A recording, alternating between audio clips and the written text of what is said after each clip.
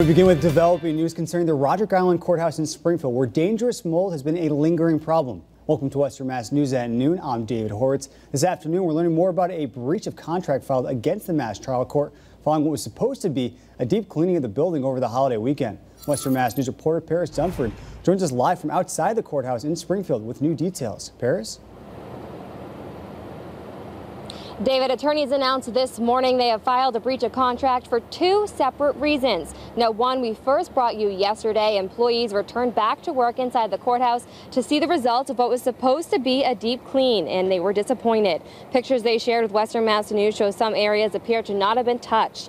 Attorneys also say the trial court did not start the process to conduct an occupational health hazard study in the timely manner they were supposed to. Under an agreement reached in May, another breach of contract. Almost nothing has been done by the trial court on this point, and people who work in the building continue to get sick and die from various forms of cancer, while the trial court leaders from Boston continue to ignore their duties and responsibilities that they agreed to in writing.